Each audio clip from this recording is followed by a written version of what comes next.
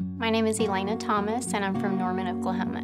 From the time that I went to True Women 10, I really felt a passion in my heart to share that message with other women and to share with them how God had showed me how I was controlling my husband. I wasn't allowing him to lead. I was excited to hear, first of all, that there was an ambassador program. It was definitely the Holy Spirit was prompting me to go to it. The message that Revive Our Hearts shares has been so powerful in my life, and I want other women to have that freedom, fullness, and fruitfulness that God has brought into my life. And then also the message of biblical womanhood is so powerful, and it's the power that can, through the Holy Spirit, that can transform marriages and transform families and lives.